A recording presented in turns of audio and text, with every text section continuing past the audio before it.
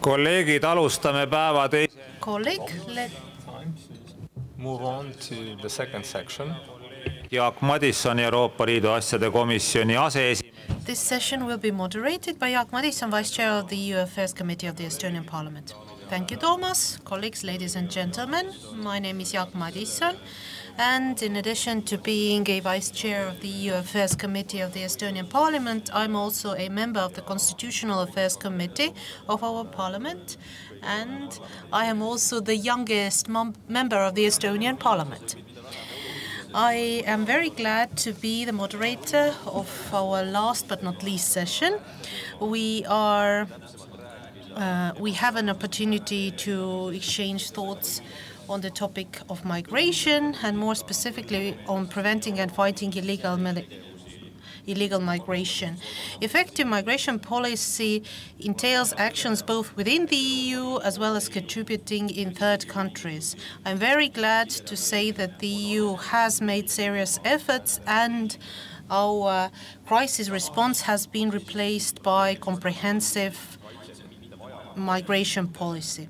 However, there is a problem that lies in the modest number of returns of persons who do not need protection. So this is an area where we expect the thoughts from all of you. But before we start our debate, please allow me to introduce the speakers of this session. We have 3 of them. Our first keynote speaker is Mr. Simon MORDUE from the European Commission. The second presenter is Mr. Edward ZAMMIT Lewis from the House of Representatives of Malta, and he will be followed by Anne-Mari VIROLAINEN from the Parliament of Finland. As during all the previous sessions, we will be listening to the speakers first. Then you have the opportunity to intervene from the floor, and at the end of the session, I will hand the floor back to the speakers to comment and answer any questions that have been asked. So, as from now, you may register for interventions. As you know, you can do this electronically by pushing a button on your conference unit.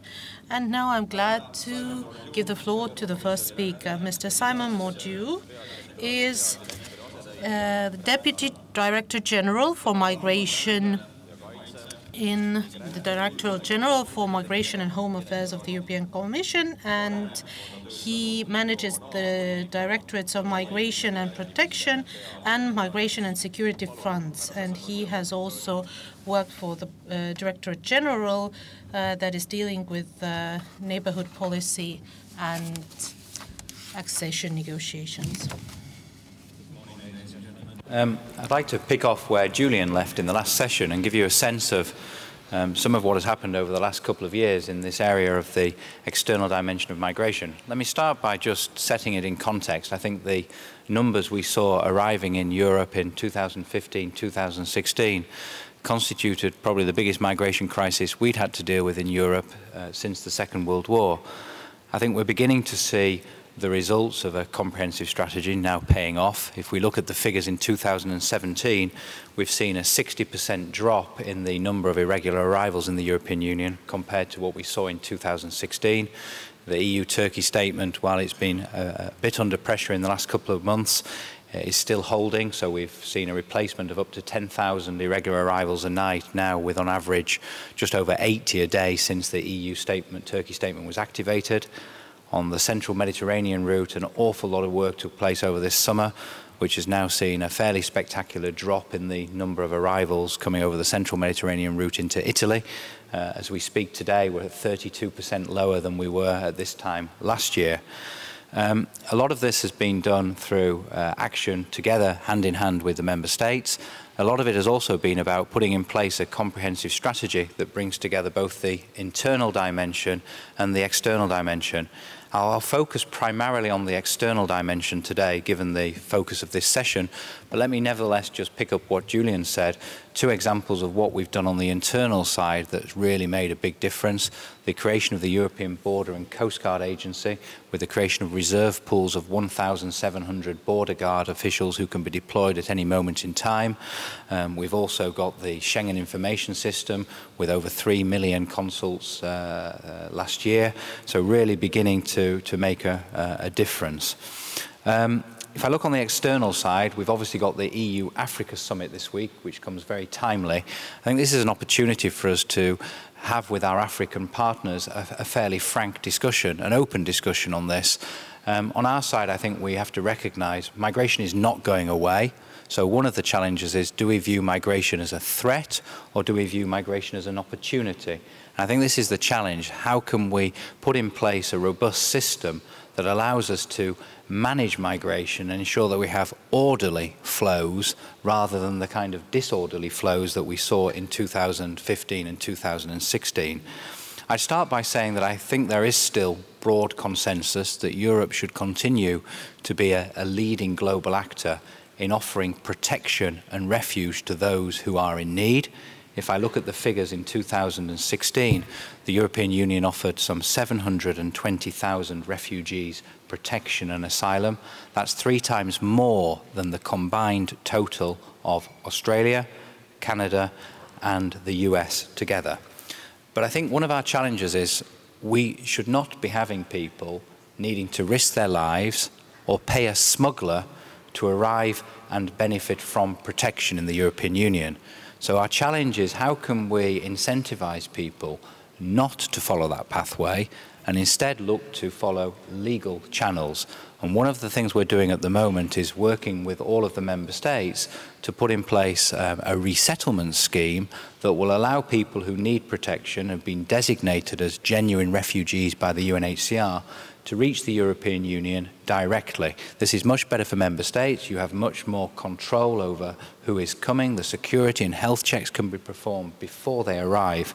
And we've had a fairly good reaction to the call we launched a couple of months ago, where we called for member states to pledge up to 50,000 resettlement places, and to date 18 member states have responded, and we've had an offer of some 38,000 resettlement pledges.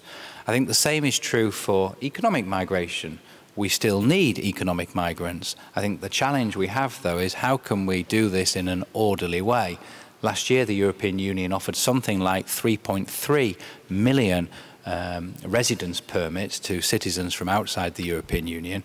What we've not often done is brought this into a holistic gameplay, using this as part of a relationship with our third countries to also make sure that they work in areas where we need support from them. I'm thinking in particular of return and readmission. Our track record in this area is pretty poor. If I look at the figures over the last 12 months, I think something like only 1/3 of all people who have had a return decision issued against them have effectively been able to be returned to their countries of origin. And I think this is a real problem, because while I do believe that many of our citizens are willing to see refugee status granted to those who are genuinely in need of protection, there is a degree of frustration that our systems don't seem to be able to make a credible difference between people who are coming only as economic migrants and people who genuinely need such protection. So this is an area where I think we have much, much more to do.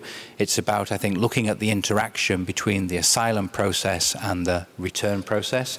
It's about making sure that decisions are taken in a timely manner. It's about making sure that return decisions can actually be executed. I think some of our ideas here involve really turning the European Border and Coast Guard Agency into a kind of logistical arm of the European Union that can support member states in return operations. And I do think occasionally we are going to have to get a bit sharper here with some of our African partners. Return of irregularly arriving citizens, it's an international obligation. It's enshrined in the Cotonou agreements. So we need to make sure that our African partners are also accepting to take back their citizens who've moved irregularly. And the picture's not great. You look at a country like Mali, a return rate of about 4.5%, Senegal under 10%, and this is where I think we've got to get a bit sharper, because otherwise I think we are genuinely going to risk losing the space for protection within the European Union. Our citizens will not carry it when we're not able to make this distinction. If I turn to the EU-Africa summit this week, I wanted just to flag one point which has been very present in the news over the last few weeks, and this is the horrendous situation in Libya. I think it's very, very important that we don't allow the European Union to be presented as being the source of these horrible camps in Libya. These camps have existed for many, many years. And actually, in contrast to many partners, we've been doing an awful lot of work to try and actually improve on the ground the conditions in Libya. Over 15,000 people have been evacuated from Libya with our support, with the IOM, to return to their home countries. We've been now, together with the UNHCR, looking to emergency evacuate people out of Libya who need protection, who can then go to the European Union on resettlement. But I think it's equally important that the African Union take these concerns seriously and the unacceptable situation be condemned together. We're also doing an awful lot of work on helping to tackle the root causes of migration with our African partners. We've put in place over the last couple of years trust funds to support socio-economic development and sharper border management within our African partners, with over some €2 billion available there. And we've also put in place now a very ambitious external investment plan which looks to take grant funding from the European Union, blend it with loans from the international financing institutions and the private sector funding, and can potentially put in place some €44 billion of development funding, private sector development funding in Africa over the next few years. So I think the challenge is continuing to view migration from a holistic point of view, doing everything we can to replace the irregular, disorderly flows with orderly flows, and becoming ever tougher as well in attacking the business model of the smugglers and really working with our African partners to bring order into this area. It's not an easy challenge, it's a difficult one, it's one that will accompany us for the next 10 or 15 years, but where I think we have seen the first signs of light at the end of the tunnel, and we're beginning to see progress. The last element that I think is still really needed is a robust common European asylum system. There's a lot of work still to be done on that to deliver what the leaders are now calling for, which is an agreement by next June. I think that is the last missing piece of the puzzle that will allow us to have in place a crisis-proof system fit for the good days, as well as fit for the bad days, sorry, as well as the good days. I'll end there, keeping to my time limit, and I'm sure we'll have plenty of opportunity for questions, answers, and a lively debate later. Thank you very much. Suur aitäh, härra MORDUE. Thank you, Mr. MORDUE. I am now glad to introduce our next speaker of this session, Mr. Edward ZAMMIT-Lewis. He is the chairman of the Foreign and European Affairs Committee of the House of Representatives of Malta. He was elected to the Maltese Parliament in 2013, and he was the Parliamentary Secretary for Competitiveness and Growth until April 2018. He's also the former Tourism Minister of Malta. Mr. Edward ZAMMIT-Lewis, please.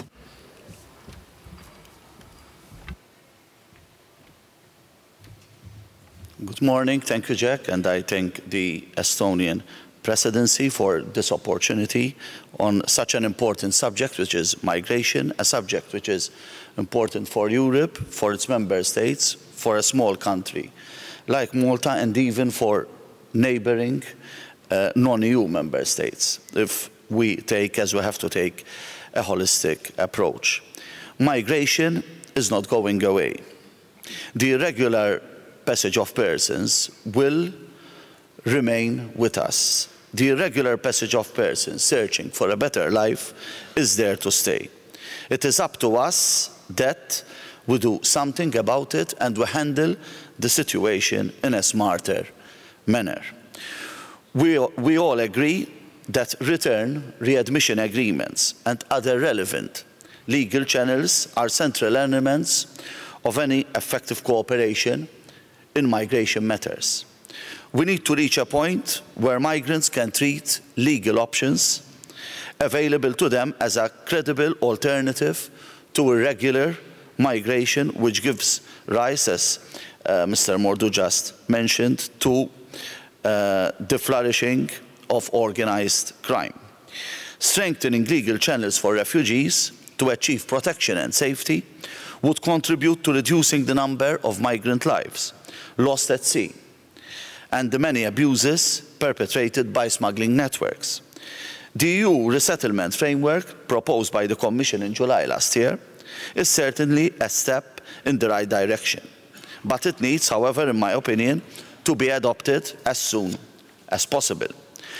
Resettlement is one of the preferred options for granting safe and lawful access to the Union for refugees and those in need of international protection. The new scheme to resettle at least 50,000 of the most vulnerable refugees, in particular along the central Mediterranean route, by October 2019 is another positive, yet temporary solution. Turning to return and readmission, I am pleased to note that a number of agreements have been actually concluded. However, the application of an effective return and readmission agreement remains limited, and in some cases, non-existent.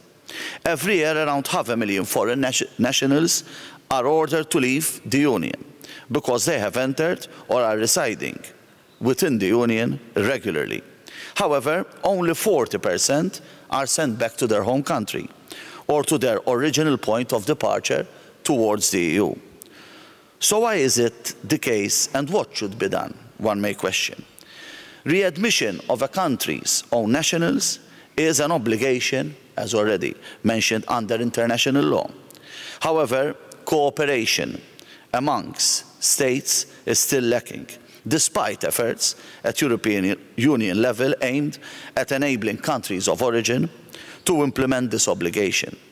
At a national level, I can say that my country, Malta, signed Memorandum of Understanding on migration-related matters with Nigeria, Burkina Faso, Gambia, and the Maltese government is currently in active discussions with other nations. However, more needs to be done to implement an effective and, I would say, a humane return policy as an integral element of the EU's comprehensive and longer-term approach to addressing migration and mobility. There needs to be more readmission agreements endorsed with countries of origin. We need to start from countries from where the highest percentage of migrants originate. For example, within the first half of the year 2017, through the Central African route, the top 5 nationalities arriving to Europe via Central Mediterranean were Nigeria, Guinea, Bangladesh, Ivory Coast and Mali, as already mentioned. It is therefore important to conclude readmission agreements with such countries for the return policy to be considered as truly effective. We also need to invest in legal channels of mobility, such as the provision of scholarships, grants and job opportunities for research, whilst assisting in the development of new skills. For these persons, it is imperative that once the term of stay is over, migrants return to their home countries, taking back with them and disseminating the skills they developed during their stay with us, thus limiting the brain drain from countries of origin and promoting a concept of an opposite concept of a new brain gain. We also need to step up our efforts on voluntary return.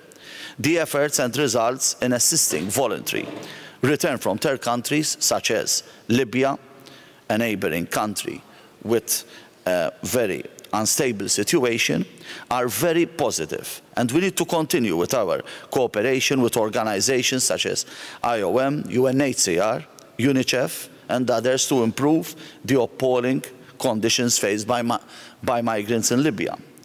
Return and readmission are clearly two valid channels in which more effort and work needs to be directed by all of us in order to reduce the number of illegal crossings. It is evident that for us to have a successful EU external migration policy, we need to move away from a crisis management, and I would say a reactive approach, to the promotion of a framework of long-term policies, in my opinion, based on 4 main pillars, which I would list and conclude my intervention. Number 1, efficient prevention, a preventive approach of irregular flows. Number 2, reliable and consistent systems of returns. Number 3, common shouldering of the responsibility of a common external borders, wherein everyone will pool resources in this direction and for a common and effective common external border. And finally, the establishment of a stable framework for resettlement. Thank you very much, and I hope we will discuss these issues and these matters further with your valid and valuable interventions. Thank you very much. Suur aitäh, härra Lewis.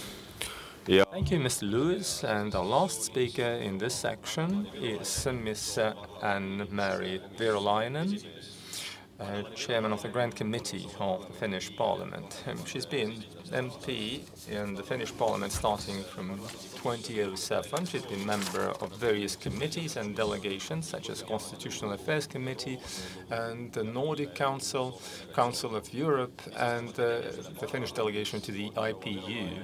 In addition to her parliamentary activity, Ms. VIROLAINEN has held various posts in local authorities and also NGOs working in the fields of health, welfare and youth affairs.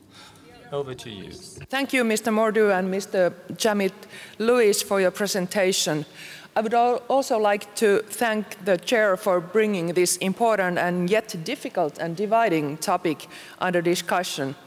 To celebrate the upcoming 100th Independence Day of my home country, I shall continue my intervention in my mother tongue, Finnish.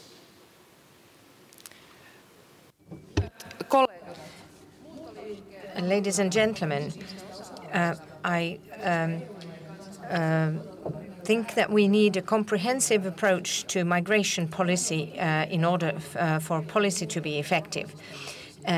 We have done a lot to boost the EU migration policies both internally and externally. However, I still feel we need to do more as the extent of our action and financing are still insufficient.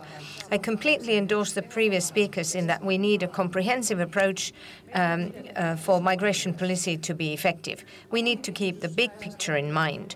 Underdevelopment, demographic structures, lack of opportunities, climate change, inequalities, wars, violence, poverty. There are no short-term solutions for these, so it is clear that major migration flows will remain with us for years to come. It is our moral obligation to keep basic rights and international obligations in the center of our migration policy. If we set aside our basic values to gain short-term advantages, we give up on Europe as a community of values, and we can't afford to do that. Mr. MORDUE mentioned that we indeed need to help those in need of international protection and identify the most vulnerable persons. We need more legal and safe paths to Europe. It is better that people seek a safer life in a controlled way, for instance, through resettlement schemes. We need to make these schemes more efficient and better accepted in all member states. We also need to work together with the IOM and the UNHCR in order to improve the humanitarian condition in the migration routes. Recent news are truly alarming, if not downright abhorrent. Slavery has arrived to our neighboring areas, as for instance, people in detention camps in Libya are treated like slaves.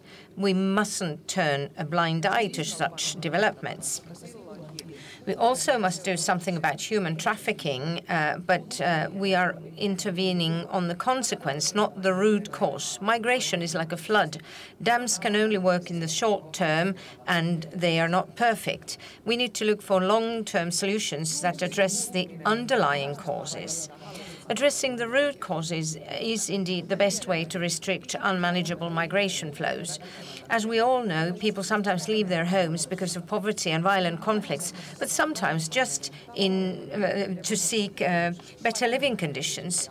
Therefore, the key is to help the economic and democratic development of countries of origin, with special emphasis on Africa, as equal partners. If there's only 14 kilometers of difference between Europe and Africa, so it is in our interest to help growth and prosperity in Africa. If there's instability in Africa, there will be instability in Europe. Giving aid to development is our obligation, but it is not enough. The EU external investment program is a step in the right direction, but at the same time we have to change the global game to create opportunities for trade and investment. The EU has to review its trade policies in order to open up its own markets. All in all, it is important to ensure the coherence of EU's external policies. Especially development, trade and migration policies need to be joined up so they work together and boost the objectives of the UN 2030 Sustainable Development Agenda, such as poverty eradication, curbing climate change, and improving gender equality by bolstering women's and girls' rights and opportunities. And in this respect, the EU is key as the USA have changed tack. The more we can achieve in the external dimension of our migration policy, the less we need EU internal action to manage the situation. Our internal systems need nonetheless to be effective so we can rapidly integrate those who have the right to stay in Europe while identifying those who pose a security threat to our society. As for returns, the best and most humane and organized option, as far as this is concerned, is offered by voluntary subsidized returns. We need extensive cooperation between the migrants, civil society and authorities in countries of origin, transit and destination alike. Readmission agreements play an important role here. We also need to draw up an EU list of safe countries. Both internal and external action in migration require money. In the future negotiations on the MFF, we need to ensure that this is taken into account. We need to direct funds especially to addressing the root causes of migration. We also need to improve coordination between the different financial facilities.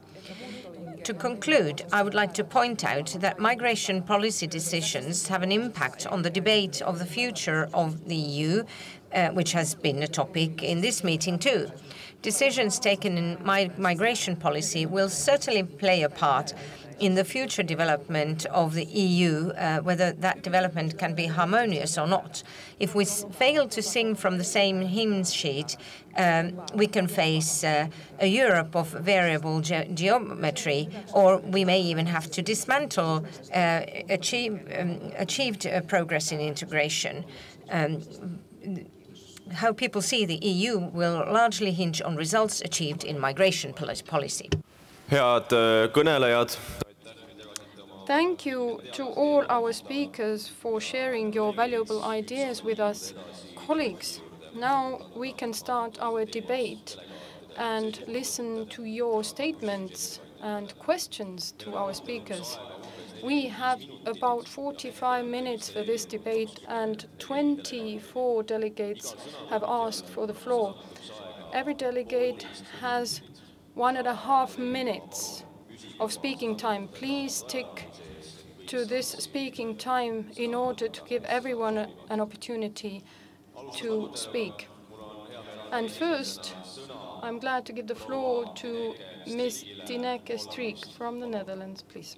Thank you very much, Chair, and also thanks to the panelists for their contributions. For the Parliamentary Assembly of the Council of Europe, I'm currently rapporteur on the human rights aspects of migration deals. And in that respect, there are still a lot of questions and concerns, as Mrs. VIROLAINEN also mentioned.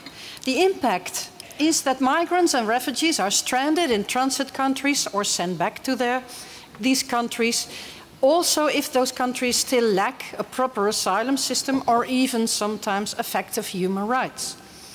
For instance, the EU pays the Libyan Coast Guard to bring back migrants to Libya, where we know that they risk grave human rights violations. Now, the Commissioner rightly stated that the EU invests in a lot of improvement measures, but these measures do not have an immediate effect, whereas border controls do. So the impact is that people face these violations over there. And Libya may be an extreme case, but my question to the Commission applies to many more countries, as also in other countries, many refugees do not receive the full protection of the Refugee Convention. So my question is, how does the EU ensure that the external dimension abides by fundamental rights? And shouldn't we make sure first, before we enter into cooperation, that these rights are ensured over there? In what way are human rights leading in the external dimension? For instance, in selecting the countries of cooperation, in applying human rights as a conditionality for cooperation, or in considering suspension mechanisms or independent monitoring systems? Thank you. Aitäh. Järgmine sõna. Thank you. Next, Ms. Marina Berlinghieri, Italy. Thank you. Managing migration on along the central Mediterranean route is something involving many partnerships. Various measures have been undertaken by Italy and the EU in Africa are starting to bear fruit. However, the European action to reduce the basic causes of migration do need to be sped up indeed. We need global restructuring and we also have to take on board human rights. But no country is able to manage this phenomenon on its own. We have the Migration Compact. In particular, we need to involve relations with the countries of origin, countries of transit, in attempts to gain cooperation of these countries with Europe. We also need to consolidate the political, economic and institutional bases in these countries to ensure that people no longer wish to leave these countries and they have a more favourable outlook of life back home. Anybody who is aware of the strategies of these can see how hard it is to cooperate with countries who are going through strong phases of huge destabilization at the moment. There is also corruption. These risks should not, however, should not move away from the only strategy that can help to manage migratory flows. Otherwise, they may become unmanageable and unsustainable. We need a long-term view and we need fundamental investment of huge scope within the cultural sector. We need programs for mobility which are targeted at use to stimulate new productive activities in these countries, new entrepreneurial activities. We need cultural exchanges and university-level exchanges. Such solutions should be underpinned by programming capacity and economic resources far greater than have been dedicated to it thus far. We have to bear in mind that the programs of assistance to the African states take an awful lot of time to get off the ground and to bring about genuine improvements for the living conditions that we have in the countries that are the origins of these major flows of migrants. Thank you. Next, Ms. Concepcion de Santa Ana, Spain. Thank you very much, Chair. This is a very complex debate, and I would like to focus on protection that is needed by all child migrants. You had these crises, and the number of child migrants that arrived in Europe over the last few years has grown exponentially, and many of these child migrants arrive without a family. We need to strengthen protection of all these migrant children in all phases of the process. I believe this is a fundamental duty of the European Union. We need to ensure that they be identified when they arrive and that they be properly processed. So we need to ensure that they are dealt with by qualified personnel. We need to give them sustainable perspectives in the future and education, healthcare, and we need to ensure that we can find where their families are in the countries of origin, and we need to ensure that we can integrate them and give them better protection, and we need to work better with all the various different services. Migration is a very complex debate, obviously. We need to draw a distinction between the economic causes and then those people who are entitled to international protection. So we need to take a very broad approach, and causes are vital. The cause of this migration is obviously vital, but I really want to focus on young people, the most vulnerable of these migrants, and we need to know what the Commission feels about everything that's being done in this regard. Thank you very much. Thank you. Next, Mr. Piotrova, Poland. Thank you very much. I would like to thank all the presenters for very nice and interesting presentations. I would also like to say that I agree very much with the point presented by the Anne-Marie VIROLAINEN. I think the long-term problems are among the most important. And among them, I would like to stress the rapidly growing population in Africa and in Middle East. Of course, counteracting, assisting countries to limit this rapid growth of population is extremely difficult. But I think that besides the wars and military conflicts, it is the most difficult and most important problem which is driving people in Europe in an orderly way. So, if we don't do that, the legal measures we are working on and even fences will not stop in the future people in coming in Europe completely out of order and out of the things we are working on presently. So I would like to ask to think about this problem of, let's say, assisting and promoting limitation of population in the countries which can't do that by themselves, and even internally, I think it is a very difficult problem for them. Thank you. Thank you. Next, Mr. Gerard Crowell, Ireland. Mr. Chairman, thank you. I would first start off by thanking those countries on the Mediterranean that are facing this problem on a daily basis, and congratulate them on the work they're doing. I visited Palazzo in Sicily and saw firsthand the crisis. However, I come from Ireland, and Ireland claims to have 70 million people worldwide as part of our diaspora. So we're well used to migration, and we've been doing it for quite some time. The problem facing us today is that we must separate out refugee status from migration status. Too many, for too long, have been referred to as refugees coming into Europe. I have seen these people, strong, fit, young men arriving, claiming to be refugees. Let's be honest with one another here. It is not racist to turn around and say these people are not refugees, they are economic migrants. With that in mind, we must put strategies in place that will deal with the migration, the economic migration issues. And one of the things we must do is look at the global corporate world, who move to cheap economies to get cheap labour, but what do they contribute while they're there? Very little. They take their supernormal profits, because we don't see any reduction in prices on the high street. So we've got to tackle that. We've got to see these companies invest in the communities they're in. With respect to short-term visas for the transferring of skills, I would fully support that, and I believe my country would also support it.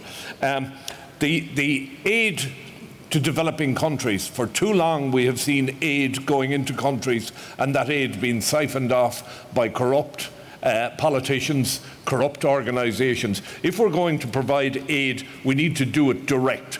Perhaps we should look at developing schools and training centres funded by the EU in these countries. Thank you, Mr. Chairman. I won't go any further. Thank you. Next, Mr. Andrius Kubilius, Lithuania. Thanks a lot, Mr. Chair. Dear colleagues, when EU was born back in 1957, Jean Monnet have said, EU will be created in crisis situations and will be the sum of the solutions adopted in periods of crisis.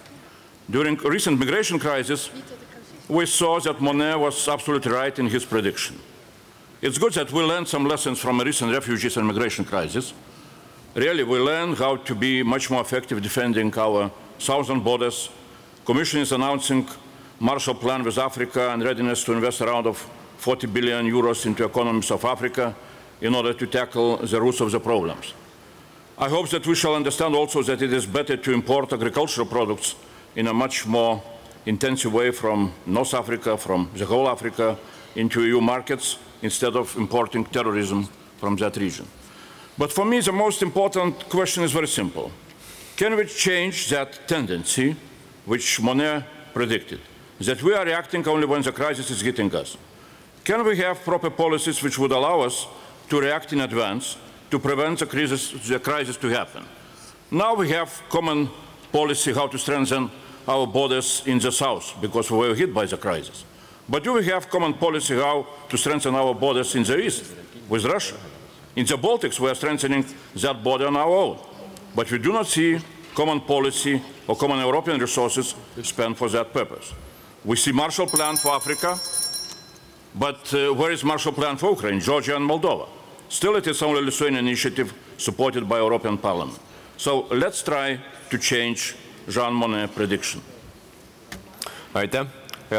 Thank you, colleagues. I have to close the speakers list now. We have 20 speakers now left. Stefan Schenner is next, please. Thank you, Schenner. Thank you, Chairman.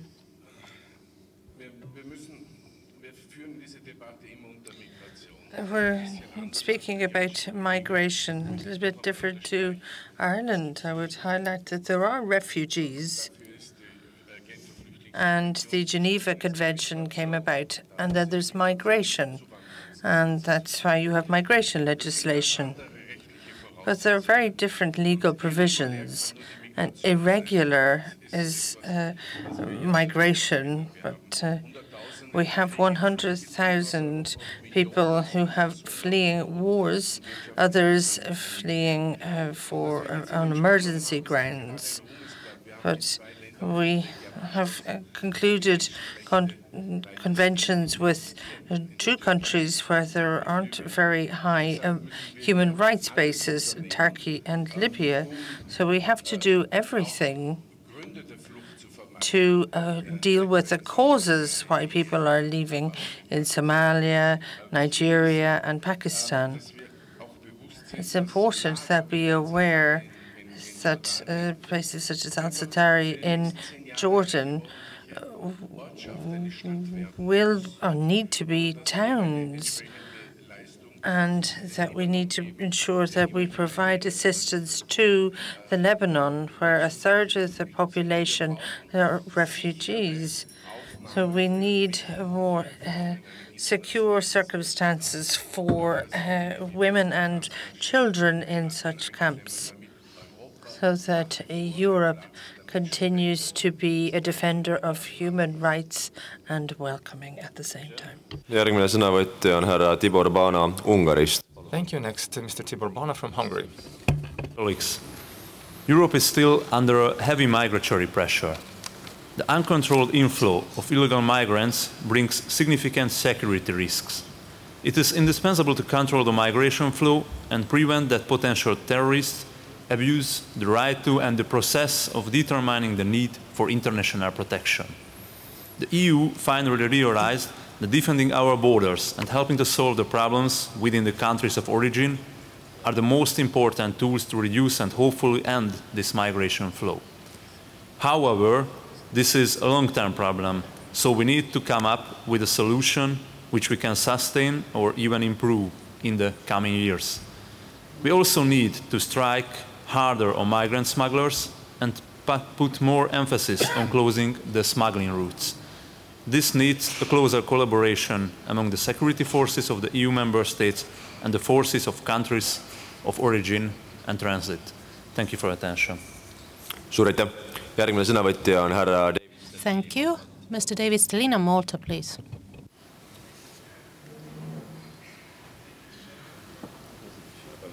Yeah, it's working now. Just speak. Thank you, Chair. Reliable and very informed sources say that there are actually thousands of migrants waiting to cross to Europe from North Africa. Of course, it's very hard to gauge the extent of the problem because, of course, this is a problem.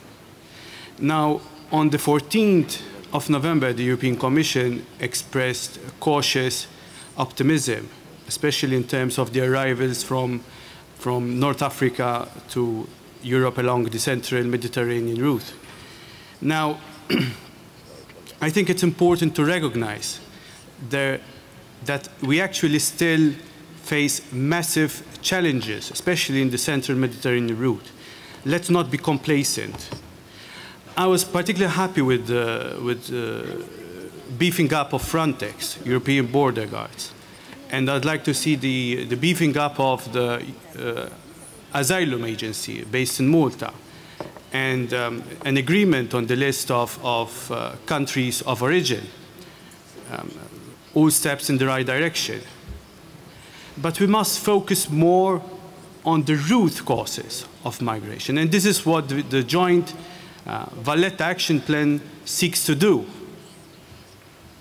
Now, all countries from north to south, east to west in Europe, all agreed and supported this Valletta Action Plan. But now we need to make sure that we follow it up with concrete measures.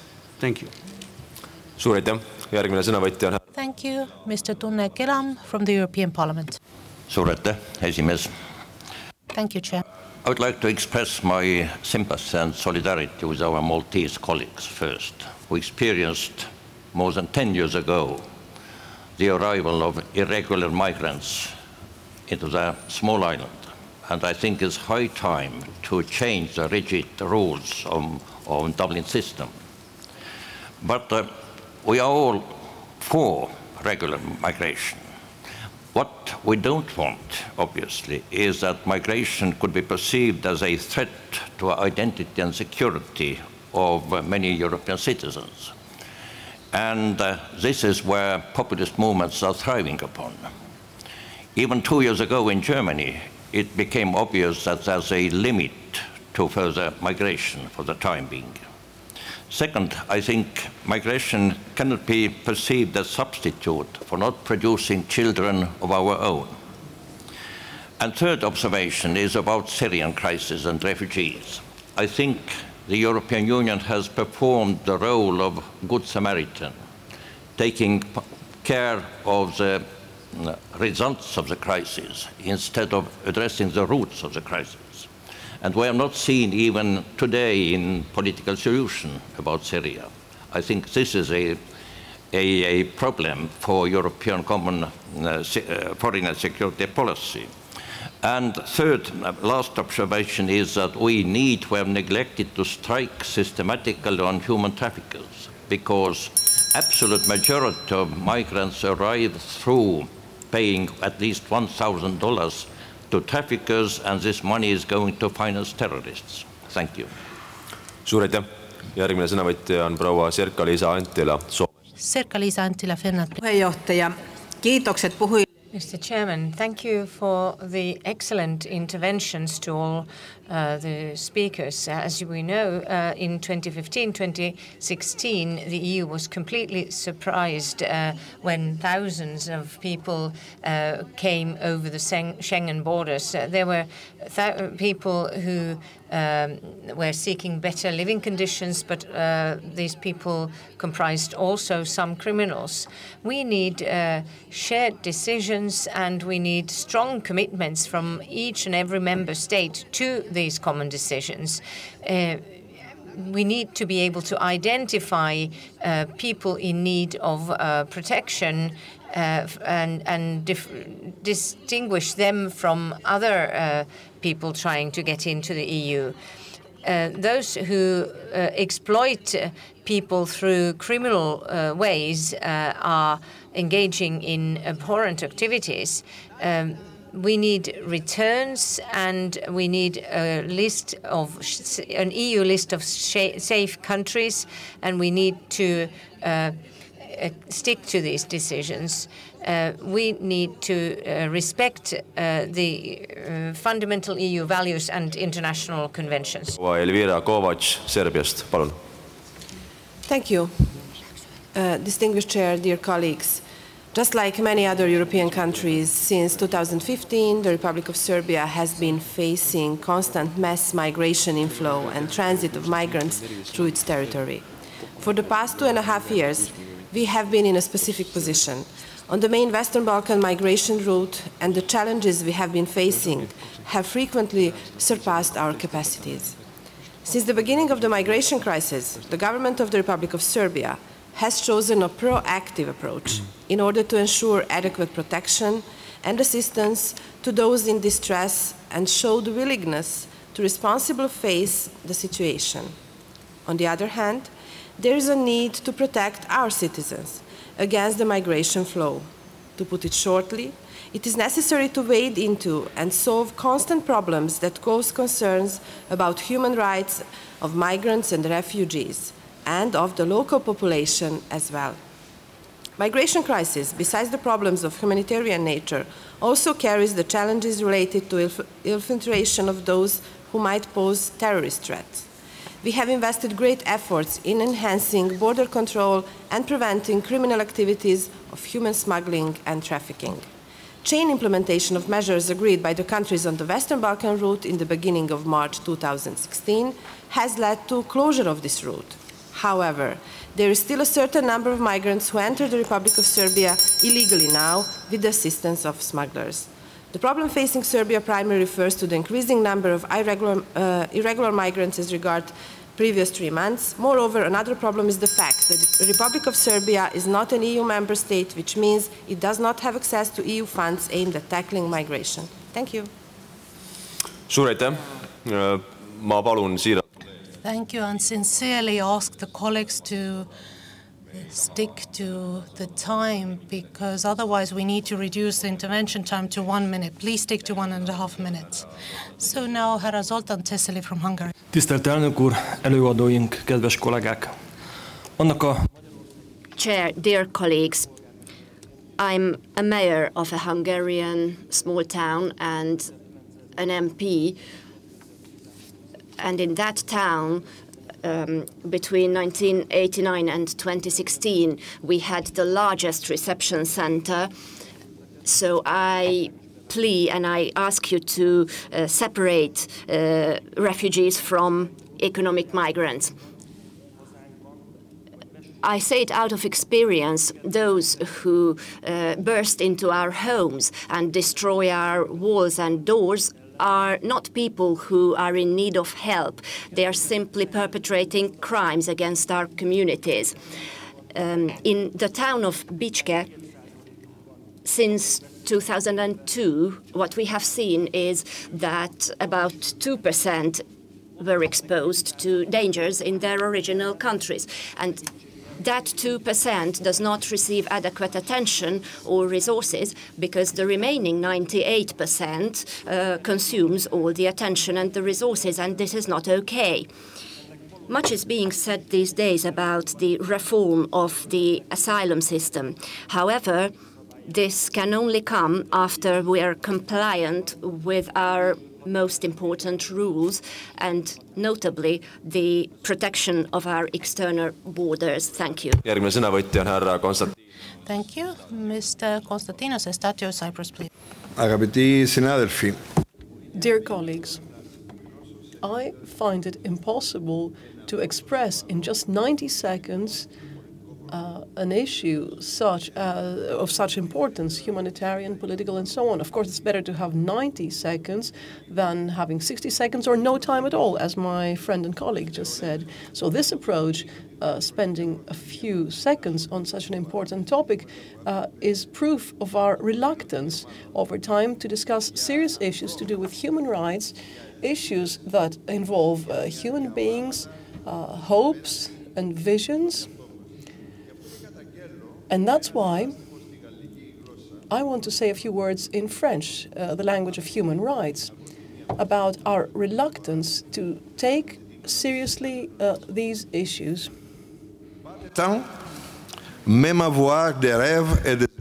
We need to have dreams. We need to have hopes. They disappear under the dark skies of a Europe that is illusory. It's far removed, and it's a deception. Thank you. Next, Mr. Liliana Tanguy from France. Thank you very much, Chair, dear colleagues.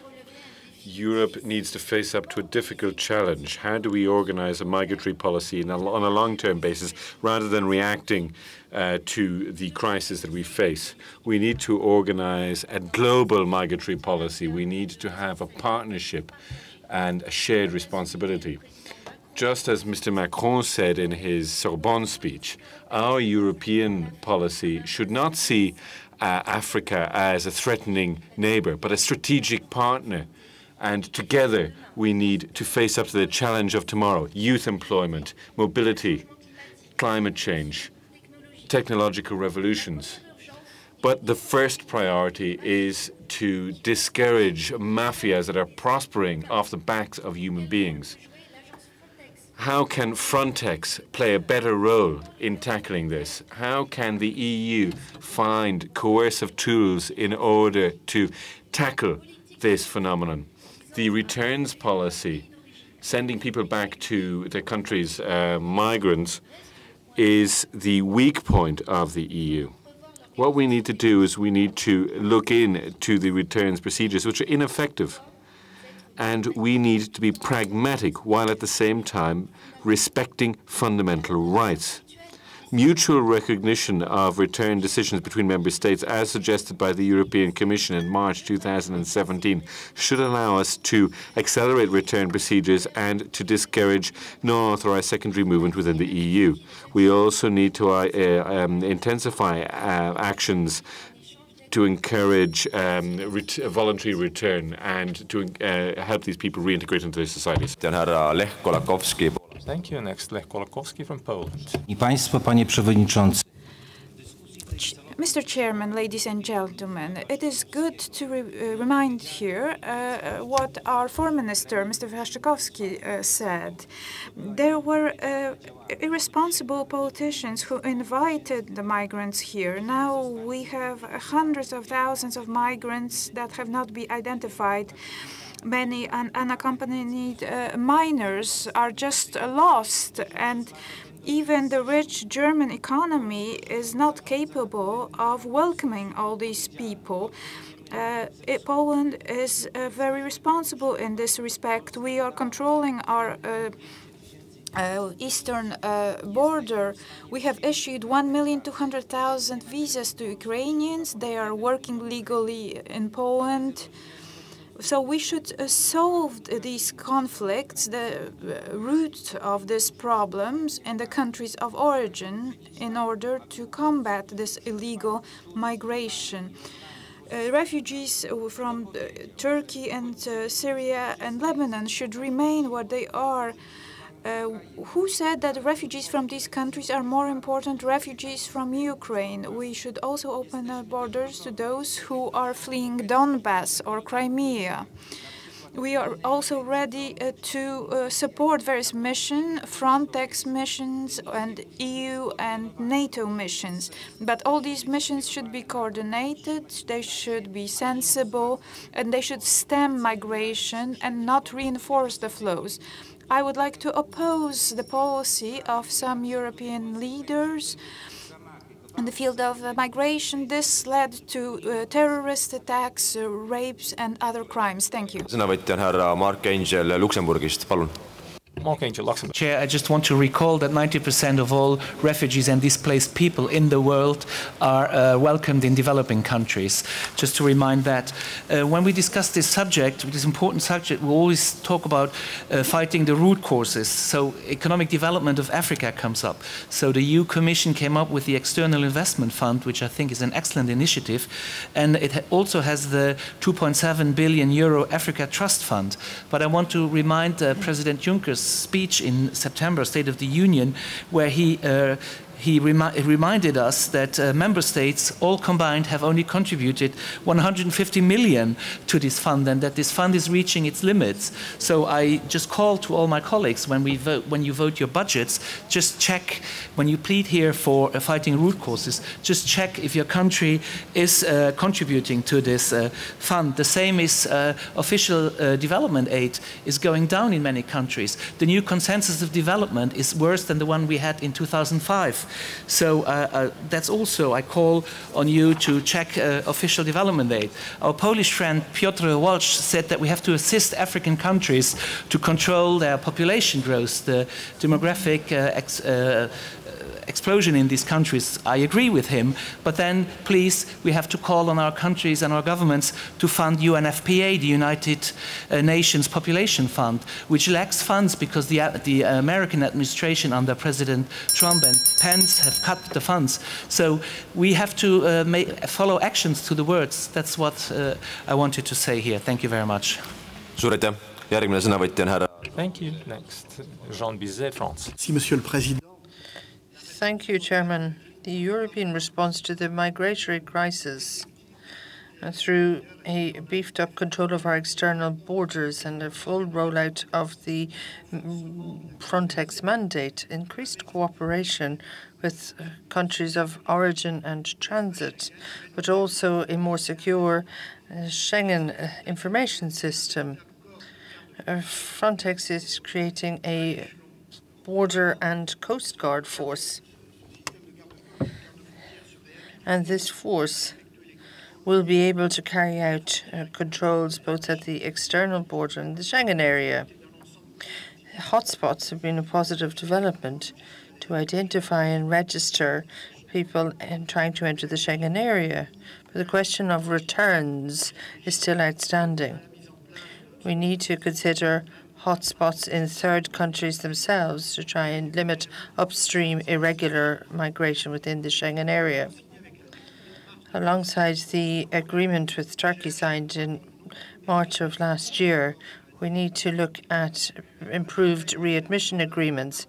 We need to look at global partnership with countries of origin and transit of migrants. This policy needs to be supported beyond the readmission agreements currently in force. The idea is to create a dissuasive effect to limit departures to Europe.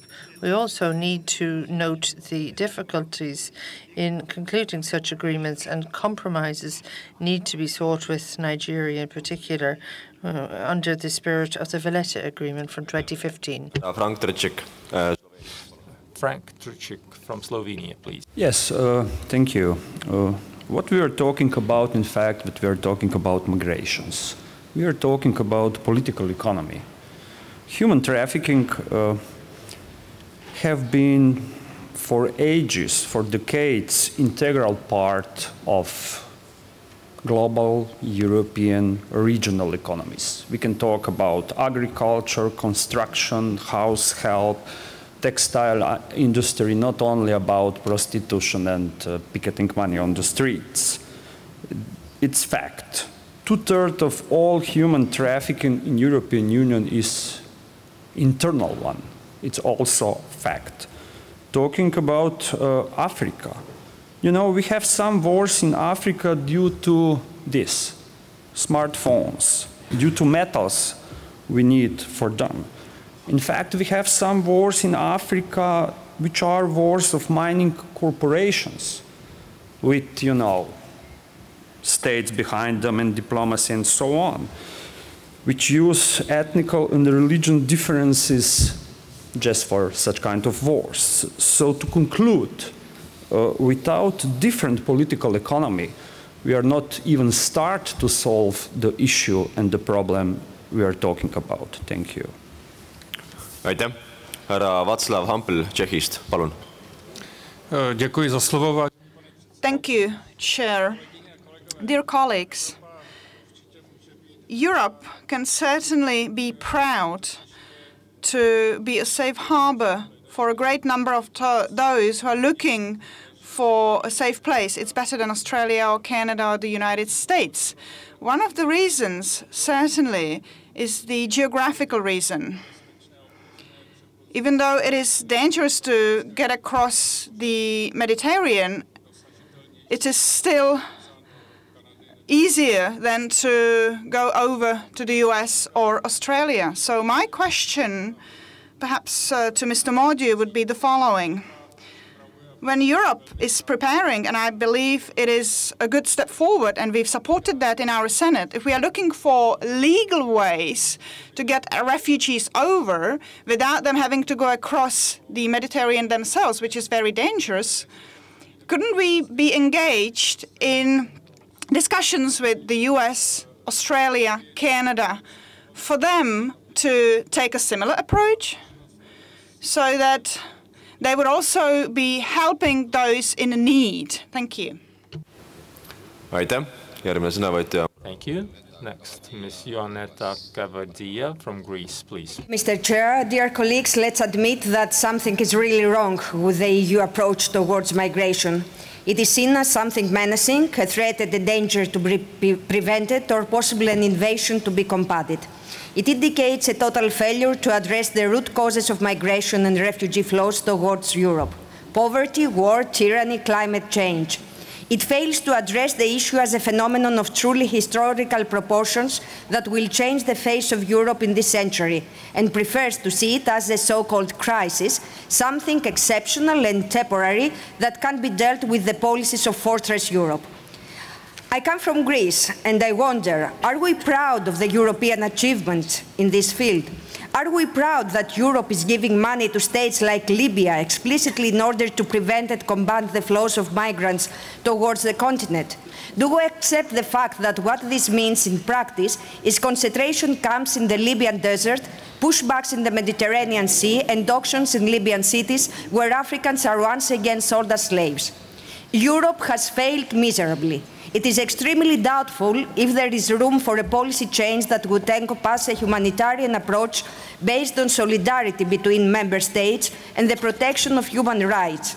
In other words, on principles that are legally binding on the EU.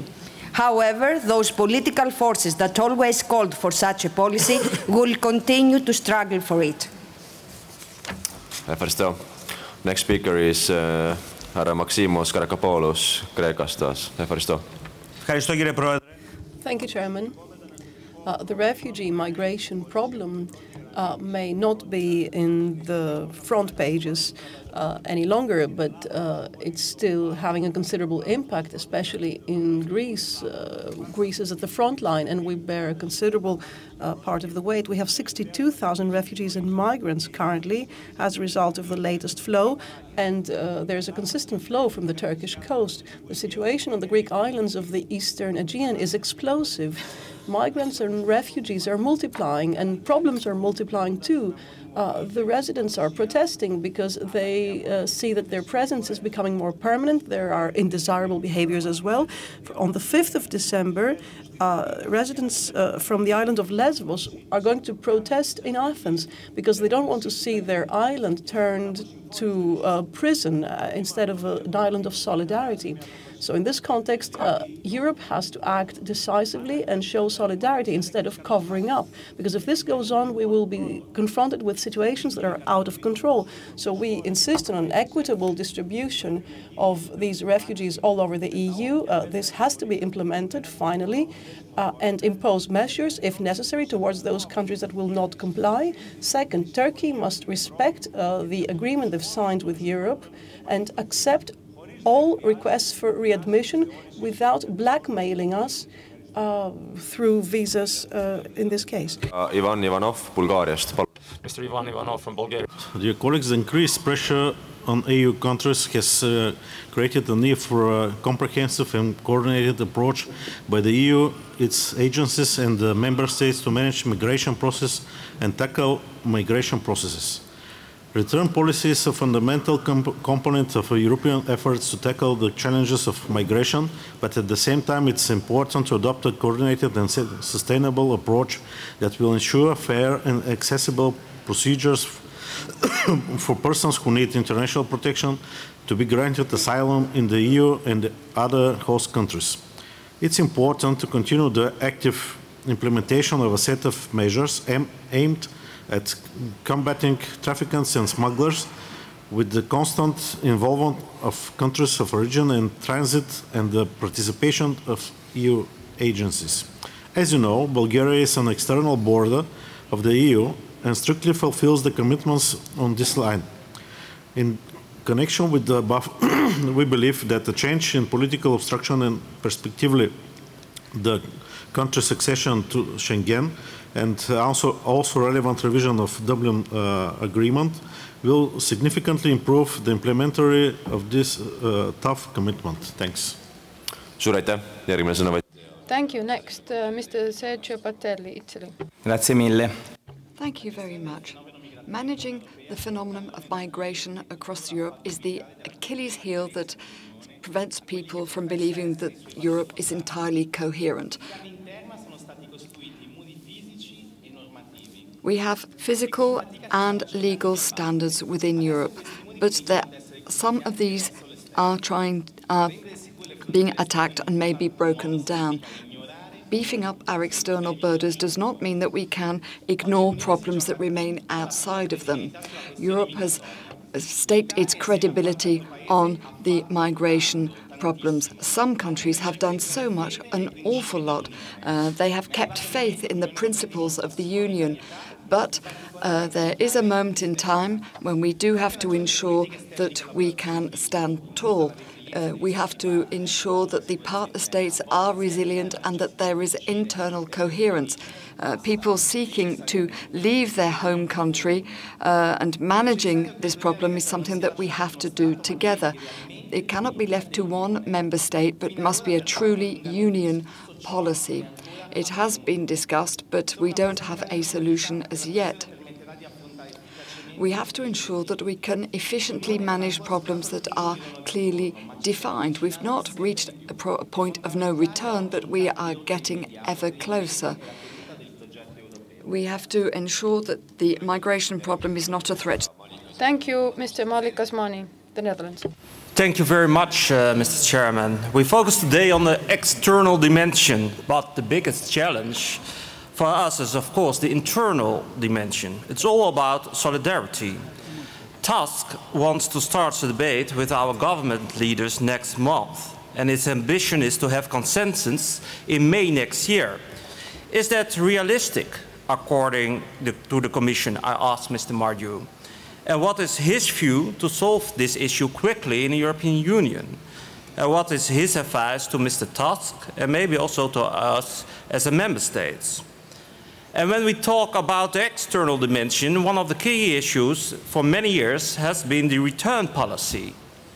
Countries like, for example, Somalia, Ethiopia, Iraq, they refuse us when we want to return their citizens who are not refugees. We must act together as the European Union and make a big fist. It must have consequences. Why, Mr. MORDUE, is it so difficult to have results on this issue?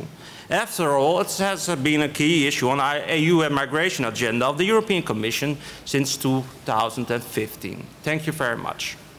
Thank you very much. And the last one is our neighbor from Finland, Kimmo. Arvoisa puheenjohtaja. Mr. President, we have a correct picture of the situation and good intentions to solve the problem. However, on the level of action, we have not made sufficient progress. It is true that migration flows towards Europe will continue because climate change, drought, etc., will not go away. We need to discuss this issue without aggressions, calmly, and societies need to address the problems relating to migration. We know that not all migrants travel bona fide, and there are many side phenomenon to this. But we do need to defend everybody's dignity and human rights. However, we mustn't be naive in doing so. We have to be extremely responsible. Human trafficking is, in addition to drug trafficking, one of the most disgusting phenomena of our times. Thank you all, and now the floor goes back to our speakers in order to comment the debate. We have 10 minutes maximum for all of this, so 3 minutes per speaker now. And in the order of the presentations, I would like to give the floor to Mr. Simon MORDUE. Okay, I think this is an impossible task, so let me apologise in advance to those of you in the audience who I offend by not being able to reply to your questions. A few quick points. I do think we need much, much more consistency at the EU level. We have a problem when we have, for example, variations in recognition rates for asylum seekers from Afghanistan with 1% average rate in one country and 99% in another country. This is where I do think the transformation of the asylum office in Malta into an asylum agency, better able to bring convergence into play and ensure consistency, will have an important role to play. I want to challenge one or two speakers who've said we're pouring money to the Libyan authorities. Not to the best of my knowledge, we're not. We're actually providing support to the UN organisations, UNHCR, IOM, UNICEF, to make a difference on the ground. Yes, we've been working with the Libyan Coast Guard, but to conduct search and rescue operations and rescue people who are otherwise drowning in the territorial waters of Libya. We've also been providing human rights training to the same people. If I look again at Turkey, this is not money that's being provided to the Turkish government. This is money that's being provided to make a difference for refugees. And our funding has, for example, ensured that over 1 million children are now able to be in full-time education and that 2 million Syrians have had their health costs covered. And for Mrs. Leichen, I just want to assure you that a human rights-based approach is at the heart of all that we do. We fully are in respect of our commitments. There's no policy of refoulement, and we're doing everything that we should in accordance with the rules that govern our actions. I think it was Mrs. DeSanta raised the particular question of unaccompanied minors. I think it's very important we have a particular focus on children. 1/3 of all the migrants who have arrived in the European Union in the last year, the refugees, are unaccompanied minors. We need to make sure we've got adequate reception facilities, adequate guardianship arrangements in place. The demographic situation in Africa is a concern. We have, for example, the average age of people in Niger is 14. We need to work with our African partners to create opportunities, but also draw their attention to the challenge this presents to them. I think it was Mr. Craigwell that said we need to make a clearer distinction between refugees and economic migrants. That needs to be at the heart of everything we do. Equally, I think one of our challenges now is to use some of the opportunities from the 44 billion euro investment programme to also target vocational training, professional development in our partner countries, perhaps linking this in as well to some of the circular migration offers we have. I do want to put on place here, just on the record, I feel very uncomfortable with a cheap analogy that migrants or refugees are the cause of security and terrorism threats. Unfortunately, all of the studies that we have show that homegrown terrorism is a much more threat to the European Union than refugees. I wanted to just take the intervention of Mrs. Kovac from Serbia just to put on the record my tribute to the efforts of the Western Balkans.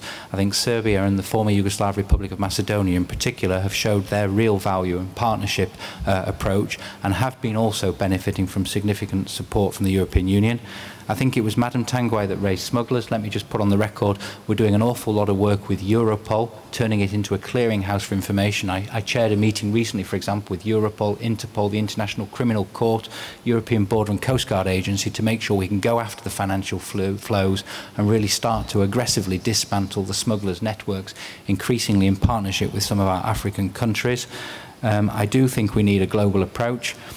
Just on the situation on Greece, the situation is difficult on the islands. We're doing an awful lot of work together with the Greek authorities to support the Greek authorities in ensuring now the completion urgently of winterization.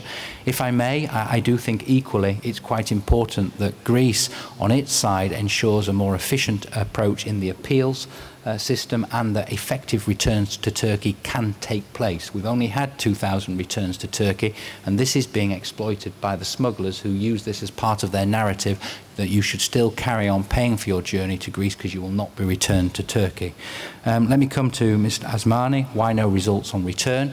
It's a complex matter. Our partners don't like it, but I think you are right to suggest that perhaps the solution is a much more joined-up effort where we are using as well some of the leverage we have on the European Union side. I think there is a fresh determination on this, and this explains why in the last few months we've been able to successfully reach return arrangements with Bangladesh, with Guinea, and a number of other partners. I'll end with the question of the internal reform, the reform of the common European asylum system. I think the challenge here is to do all that we can to seek to reach consensus and to have as broad a consensus as possible. For me, it's a difficult balancing act between responsibility on the one hand, solidarity on the other hand. I do think we need to be alert to and be sensitive to some of the political and cultural sensitivities that are here. But at the same time, I do believe that the European Union is a programme, a project, a notion based upon solidarity and also based upon the respect for the rule of law. Suur aitäh! Thank you very much. And now the floor goes to Mr. Edward ZAMMIT-Lewis. Thank you very much. I will be speaking in my mother tongue, Maltese, please. So, I would like to thank you all for your comments. You raised very interesting points.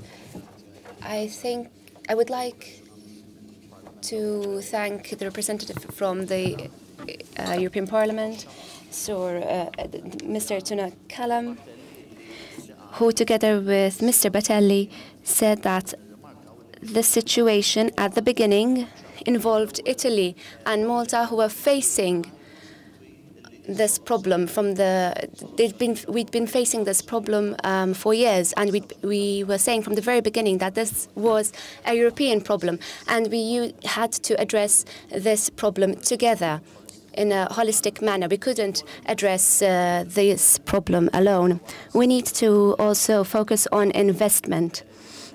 The Valletta summit was also a very important milestone. There was aftermath afterwards, and we continued working on this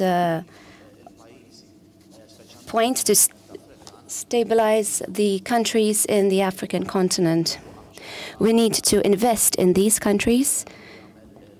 And another comment from Mr. Bizet and another comment from Mr. Cellini, who also commented on the investment that needs to be done.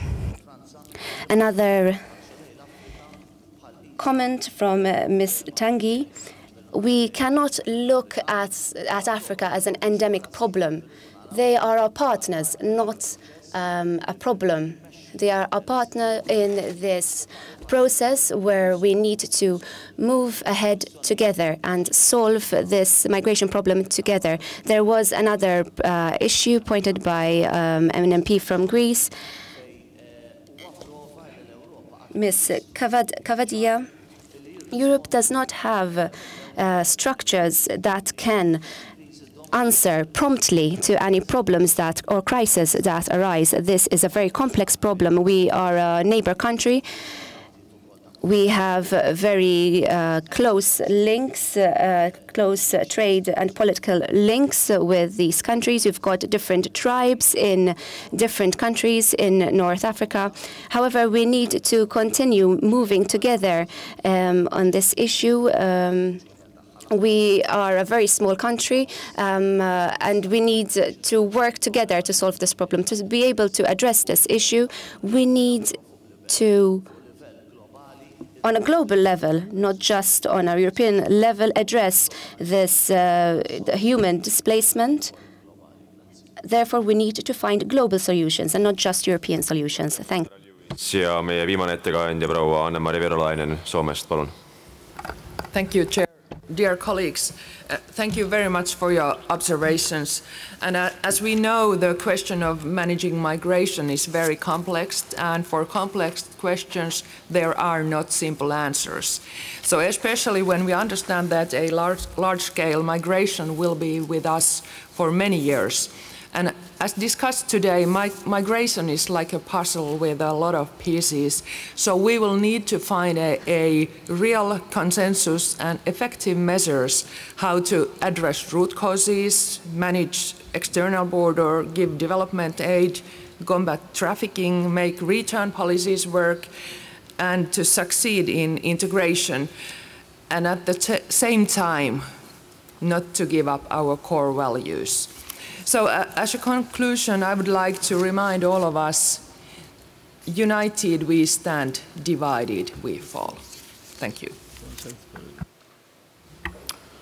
Suur aitäh kõigile thank you to all our speakers and thank you for this lively debate. I totally agree with the Cypriot delegate that 1.5 minutes per speaker, of course, is not sufficient to tackle this issue substantially, but as we all know, all big issues are solved with little steps at a time. And I hope that we made this small step towards a better mutual understanding and that we now know that it's a problem that we have to solve all together. So thank you all, and hopefully Bulgaria can now give or take this issue forward. Thank you. Aitäh, Jaak. Thank you, Jaak. Colleagues, now let us move on to our final agenda point. First of all, I will give you some information on yesterday's COSAC chairperson's meeting. We decided to appoint Mr. Kenneth Kermy as the new COSAC permanent member for the period 2018-2019.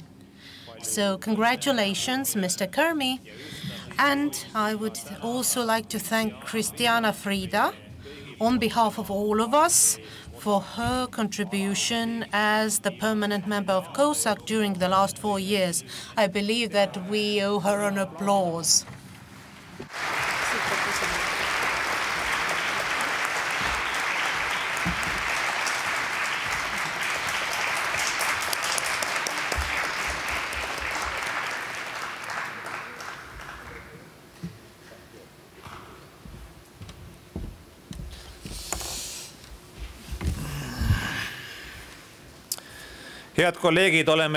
Colleagues, now we have reached the point when we should adopt the contribution and conclusions of the 58th COSAC plenary. English. The first draft text of the contribution and conclusions was circulated to delegations on 13 November and the second draft on the 26th November. Over the past few days we have discussed and improved the text of the final contribution and conclusions in various formats among the presidential troika and the meeting of the chairpersons of COSAC. And I am delighted that we agreed on a revised text which was circulated on the delegations today. Hopefully we can agree on the emerged consensus and therefore adopt the contribution and the conclusions of the 58th COSAC. Does everybody agree? Thank you.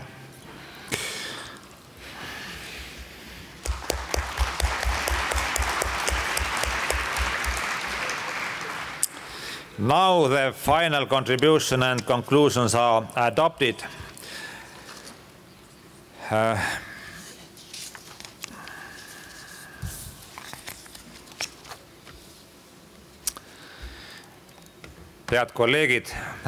Colleagues, ladies and gentlemen, for the last 2 days, we have been discussing a number of important topics. We have spoken about the future of the EU. We have spoken about how to communicate with our citizens on the EU issues. We also spoke about the digital single market and developing e-services.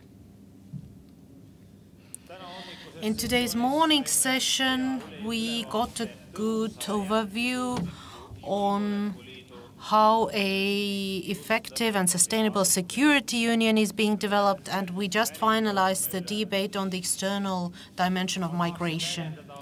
I would like to express my sincere thank you to all the speakers and delegates for your constructive input and a high-quality debate during those 2 days.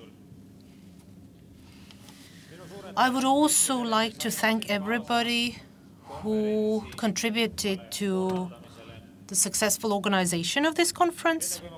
And before I close our meeting, I am glad to pass the floor to our Bulgarian colleague, who will taking over the task of organizing the COSAC work. So, Mr. Vigenin, please. Congratulations, Thomas, and all Estonian colleagues for the successful presidency and the excellent organization of both events of COSAC in Tallinn.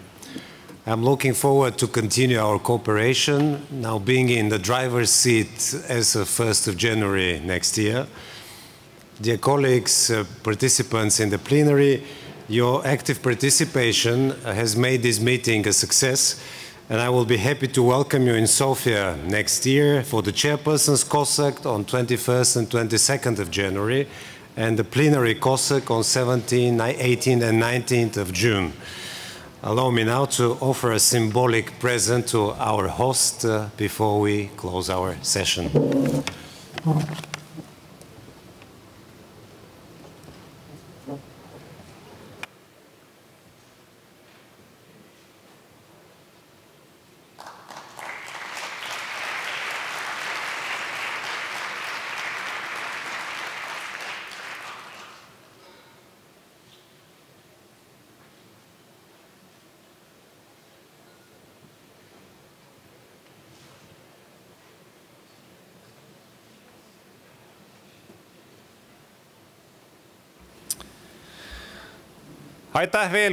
So, thank you once again. Before we can move on to lunch, I would like to draw your attention to a practical matter. The buses will be waiting for you in front of the house at 2 o'clock, and they will take you back to your hotels. See you soon.